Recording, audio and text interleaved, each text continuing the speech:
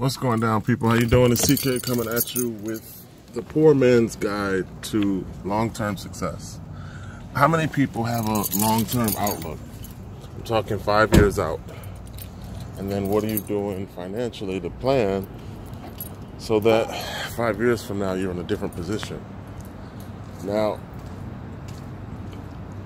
gold, silver, and cryptocurrency are accumulating assets, which means if you have a 5-year plan and you're consistent in savings within all three, you're going to better position yourself than someone who only saves in cash. So think about $100 every payday being put into cryptocurrency and consistently doing that for 5 years. You're going to gain over the long term and be in a lot better position, or I should say a stronger future, than the average person who's relying on job and constantly getting beat down by inflation.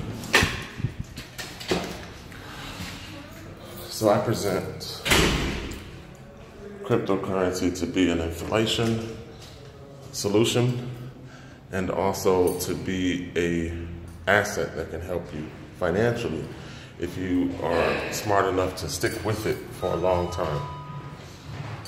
Not very many people consider themselves that strong, and the strength that it takes to physically do that requires you to believe in your future success. So think about that if you haven't already.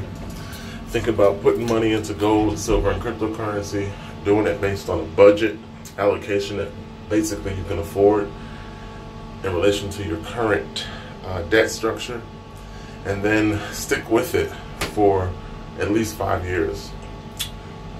The rate in which gold, silver, and cryptocurrency accumulate, you're going to win.